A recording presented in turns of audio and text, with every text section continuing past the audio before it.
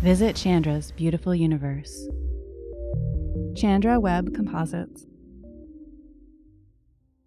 4 composite images deliver dazzling views from NASA's Chandra X-ray Observatory and James Webb Space Telescope of 2 galaxies, a nebula, and a star cluster.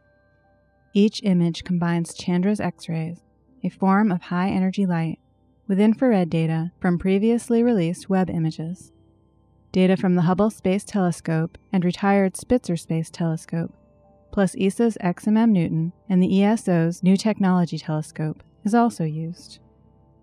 While most of these wavelengths of light are invisible to the human eye, the data have been mapped to colors so we can explore these cosmic wonders in details within. The data in these images have been released to the public before, but this is the first time they have been combined in this way. The images include NGC 346, a star cluster in a nearby galaxy, the Small Magellanic Cloud, about 200,000 light-years from Earth. Webb shows plumes and arcs of gas and dust that stars and planets use as source material during their formation. The purple cloud on the left, seen with Chandra, is the remains of a supernova explosion from a massive star. The Chandra data also reveals young, hot, and massive stars that send powerful winds outward from their surfaces. NGC 1672 is a spiral galaxy, but one that astronomers categorize as a barred spiral. In regions close to their centers, the arms of barred spiral galaxies are mostly in a straight band of stars across the center that encloses the core, as opposed to other spirals that have arms that twist all the way to their core.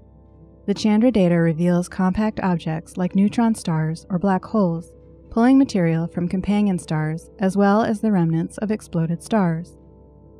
Messier 16, also known as the Eagle Nebula, is a famous region of the sky often referred to as the Pillars of Creation. The Webb image shows the dark columns of gas and dust, shrouding the few remaining fledgling stars just being formed. The Chandra sources, which look like dots, are young stars that give off copious amounts of X-rays.